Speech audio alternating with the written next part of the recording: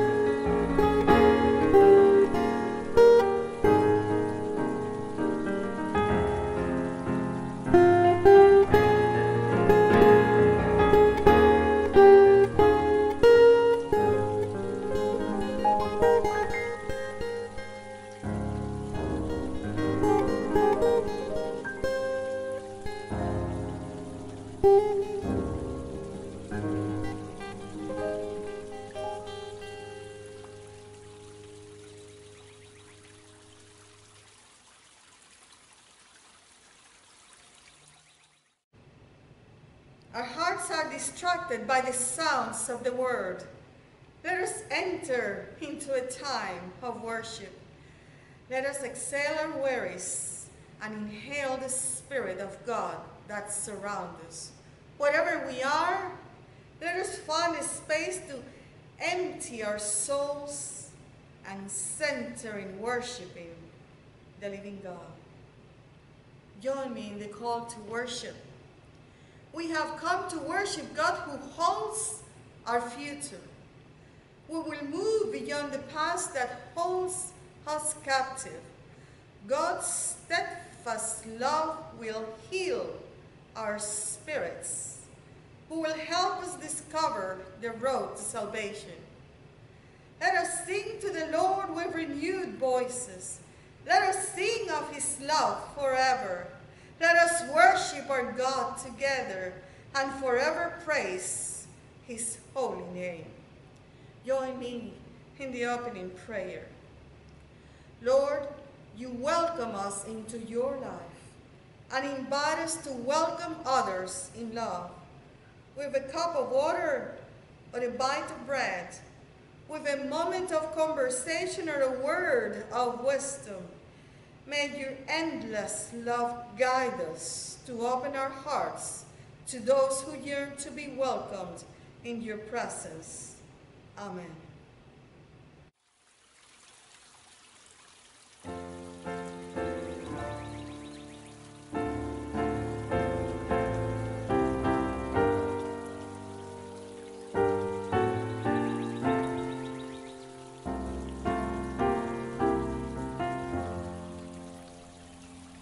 Be still, my soul, the Lord is on your side.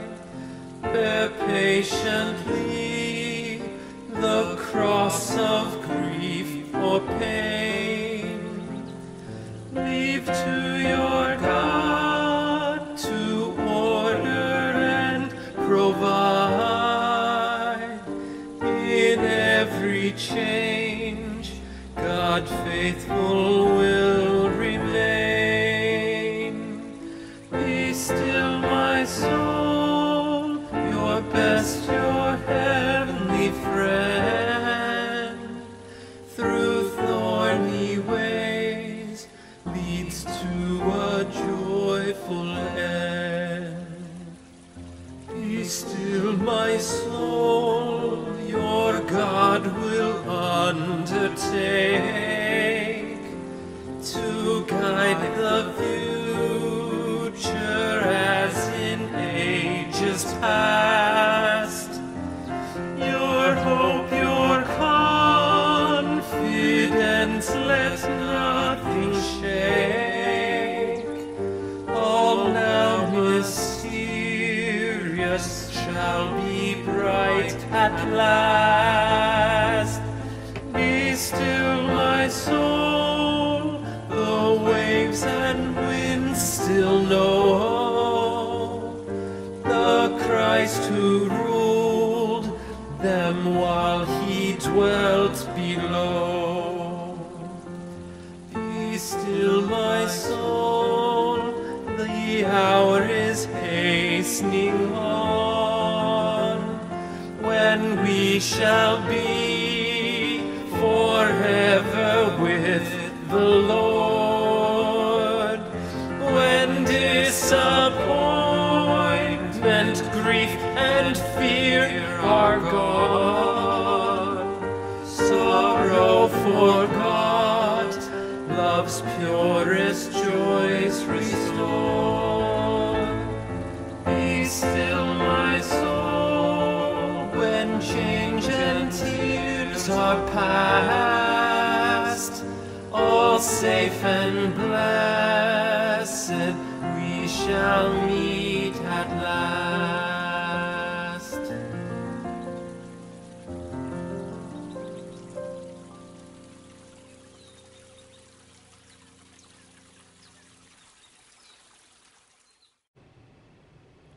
It is the time in which we pray together for the joys of our hearts and the concerns of our souls. Are there reasons for us to give thanks to God this morning? Are they people that need to be uplifted in the presence of the living God? I invite you to remember those who need us. I invite you to join me in prayer to the Lord.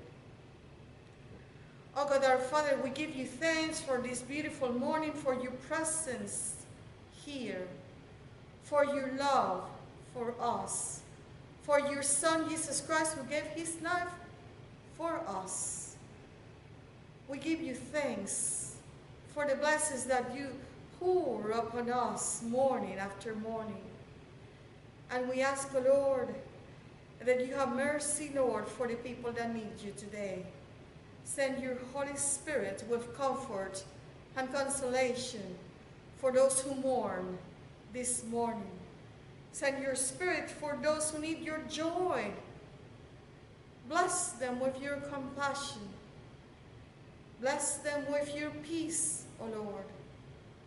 Help us center in your presence as we worship. Fill our lives, O Lord, with your Spirit. Mold us, make us, send us in your name to bless your word, we pray. In the name of our Lord Jesus Christ, who taught us to pray, Our Father, who art in heaven, hallowed be thy name. Thy kingdom come, thy will be done, on earth as it is in heaven. Give us this day our daily bread, and forgive our trespasses, as we forgive those who trespass against us. And lead us not into temptation, but deliver us from evil. For thine is the kingdom, and the power, and the glory, forever. Amen.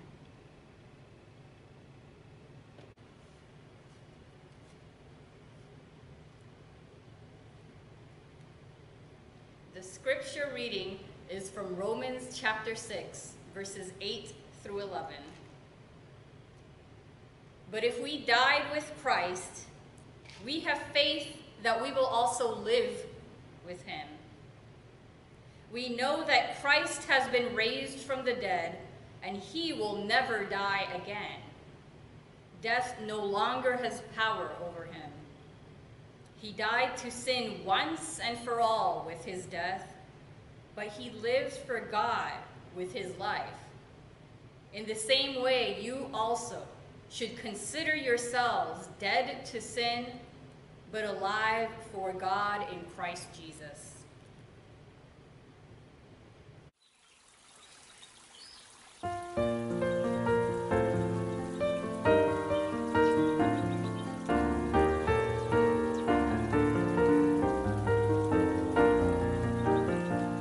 Together we serve, united by love, inviting God's world to the glorious feast. We work and we pray through sorrow and joy, extending your love to the last and the least. We seek to become a beacon of hope, a lamp for the heart and a light for the feet. We learn year by year to let love shine through until we see Christ in each person we meet. We welcome the scarred, the wealthy, the poor, the busy, the lonely, and all who need care.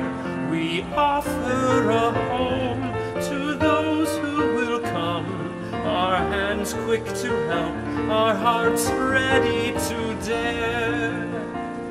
Together by grace we witness and work, remembering Jesus in whom we grow strong. Together we serve in spirit and truth, remembering love is the strength of our song.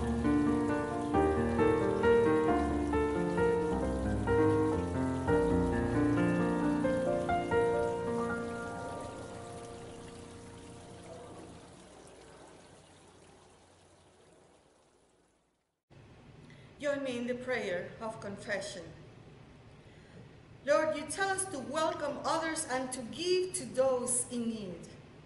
Yet we want to keep your salvation to ourselves and keep your gifts for our own use. You remind us that we are no longer slaves to sin, yet we want to continue doing what we have always done before, hanging to old habits and opinions. Forgive us, Lord. Forgive us, and help us grow in your presence each and every day. Amen. Now God offers the gift of eternal life to all who do God's will. In the name of Jesus Christ, we are forgiven. Thanks be to God. Amen.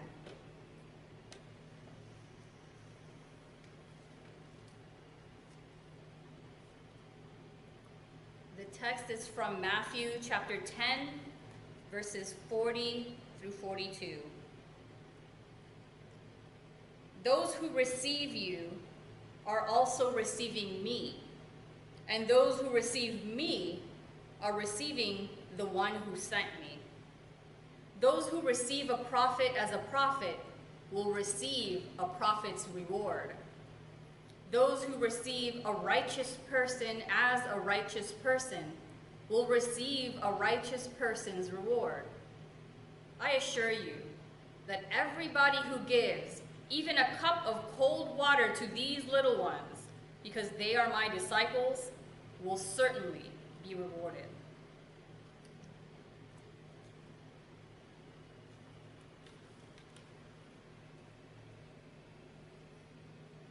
All around the world, in many cultures, hospitality and welcoming is an important trait. If you ask anyone from my country, from Puerto Rico, they will tell you that definitely whoever comes to your house, you have to eat there, because the first thing they will do is offer you food. I'm sure in many other places it's exactly the same. Welcoming. Welcoming is a trait for many of us culturally, but in this particular passage, there is so much depth in Jesus' words. Remember, we have been talking about Jesus training his disciples, educating them, preparing them as he sent them 2 by 2 around the cities and the villages. His words are made for them to help understand this amazing task that has been given to them. But as we know, sometimes our hearts get a little trouble when God sends us to do something that seems to be too big. So he's telling them, whoever welcomes you, welcomes me, and welcomes the Father that sent me. It is an understanding that in welcoming, there is a blessing. Whether we are the ones who are welcomed by someone in their house or in their hearts, or whether we are the ones who open the doors of our homes or hearts to welcome someone. Because the presence of the living God is with us. Whether we welcome or we are welcomed, there is blessing in the name of Christ. I learned to welcome people in my home by my own mother. There was a neighbor that was called, his name was Vicente, or Vincent will be in English. Well, we call it Don Vicente. Don Vicente was an elderly man, and I really, really didn't like him. I was always afraid of him, and he talked so much. And every time he will come around, he will come to our house, and I always said, Mom, why does he always have to come to our house? Aren't all other neighbors around? And he will sit with my father, and he will talk, and my father will talk, and they will laugh, and I will get jealous. I wanted to be the one with my father, but there's Don Vicente taking all the time and all the space. The worst part was when my mother, a Puerto Rican mother, she will always offer coffee. Don Vicente, would you like a cup of coffee? And you could see his smile. And he will always say, yes, yes, Mr. Rosario, yes.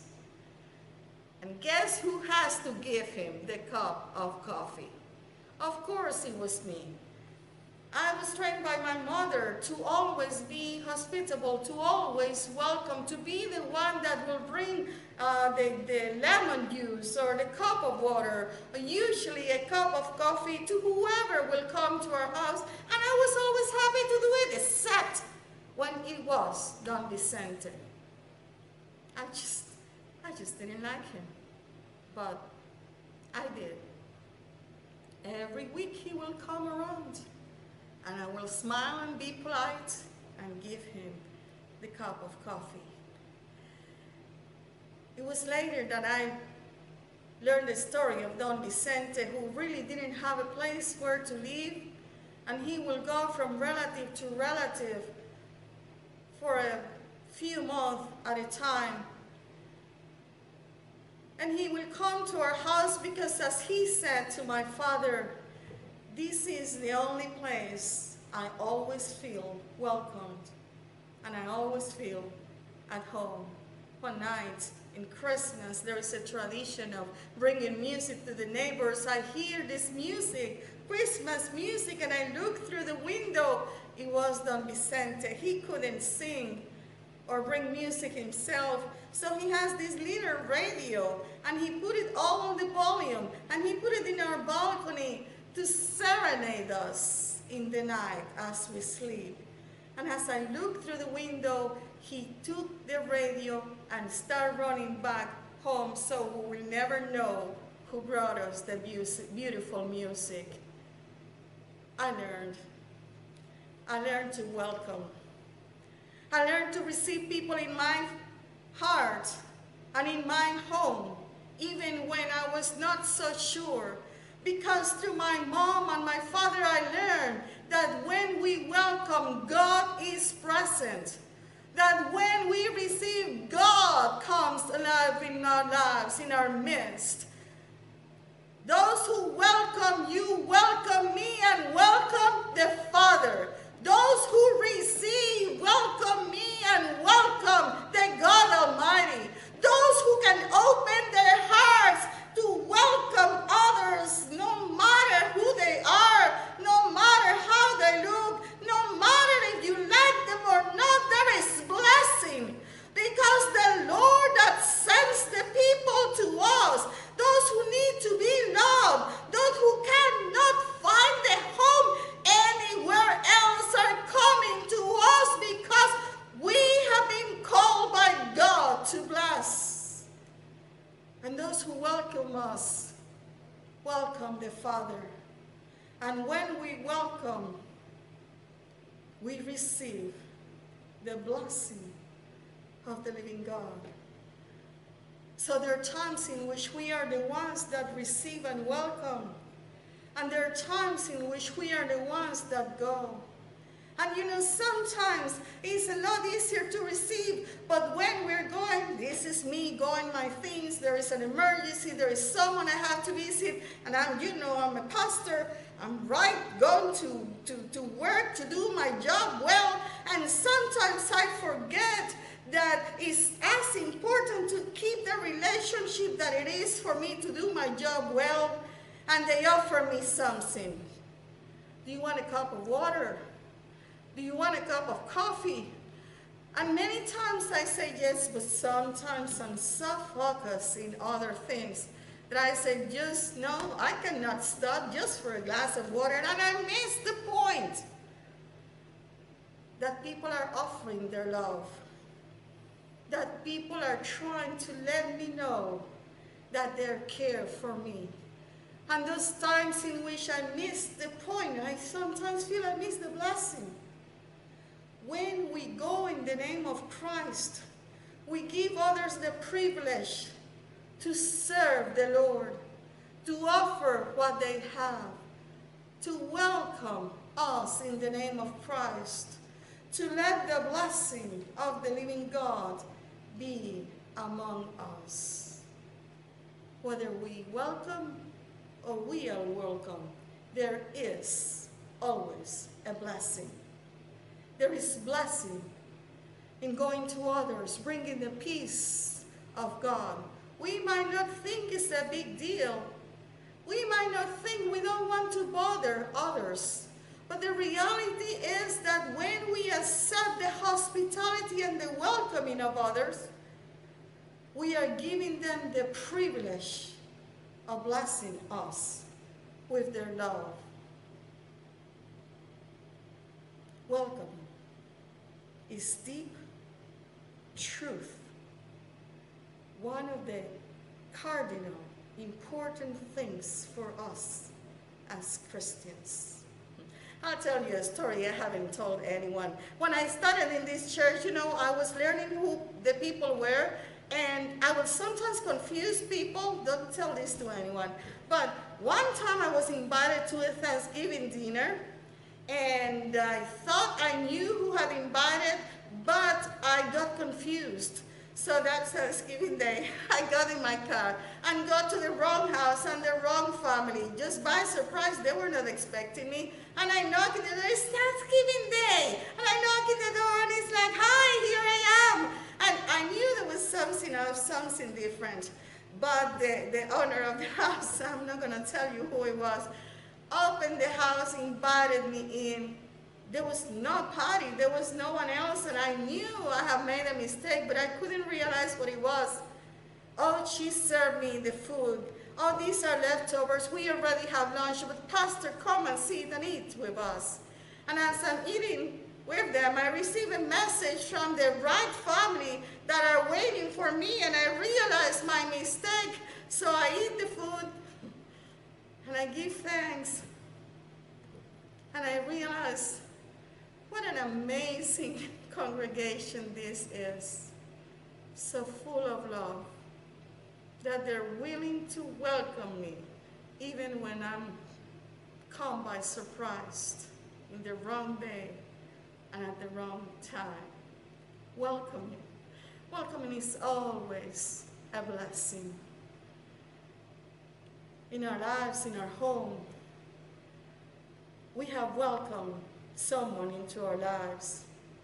Julie had that desire in her heart to offer our home as an oasis, as a place in which some teenager will come and share their lives with us. And I said, yes, sure, of course. We thought of a temporary place that we will welcome someone in need. And when the phone call came that morning, Julie was the one that received it. They needed to place a teenager, and they needed to do it right away that morning. Were we willing to receive him? And of course, Julie said yes. And I remember her words, Mom, if they're calling us, that means they have called a lot of people, and they are at the end of the road. And I said, well, yeah. To be honest, I was not that ready. I was not sure. But Julie had that call from God. She knew God was in this. So we received Cody that morning. And Cody was so different from us. And almost a year later, we had a family. I have learned so much from this American teenage boy who lives with us. And he has matured so much. But the most amazing thing for me is when we are at home and suddenly I hear Julie laughing. You know how she laughed? Loud laughter. Laughter like I haven't heard in a long time. Laughter like it's so happy and blessed. Laughter like when she was a little girl, free without troubles or fears. That kind of laughter. And when I hear my daughter laughing because Cody has said something or done something funny, I know we are blessed. We are blessed. There is a blessing in welcoming even the leaders ones, the rejected ones, the ones that have no home or no place to go. Even if all we do is give them a cup of water or a cup of coffee, there is a blessing. Jesus calls us to welcome others. And he also calls us to remember that when we go in his name, 2 by 2 or 1 by 1, we bring his blessing to wherever we go. God bless you.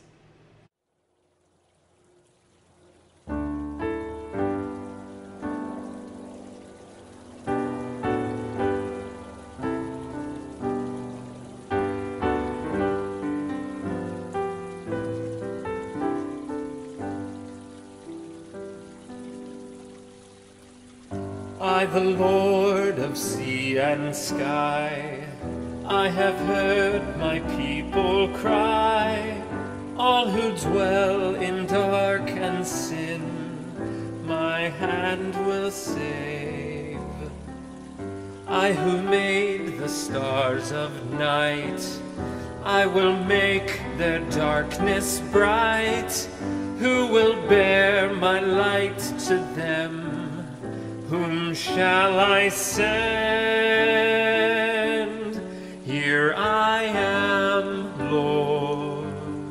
It is I, Lord. I have heard you calling in the night. I will go, Lord, if you lead me.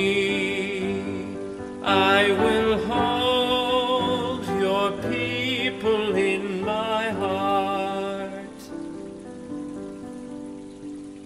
I, the Lord of snow and rain, I have borne my people's pain. I have wept for love of them. They turn away. I will break their hearts of stone, give them hearts for love alone. I will speak my word to them. Whom shall I send? Here I am, Lord. It is I, Lord. I have heard you calling in the night. I will go, Lord, if you lead me. I will hold your people in my heart.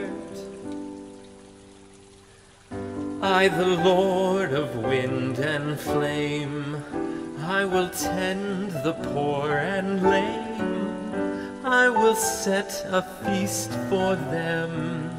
My hand will save. Finest bread I will provide, till their hearts be satisfied. I will give my life to them. Whom shall I send? Here I am, Lord. It is I, Lord. I have heard you calling in the night. I will go, Lord, if you lead me. I will hold your people in my heart. I will hold your people in my heart.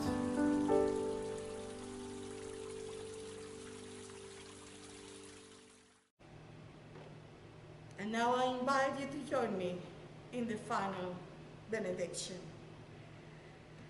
Let us go forth to seek God's will. Let us welcome with love those who come in Jesus' name. Let us consider ourselves dead to sin but alive in God. Let us go forth to bless the world in Jesus' name. And may the presence of the living God be with us today and forevermore. Amen.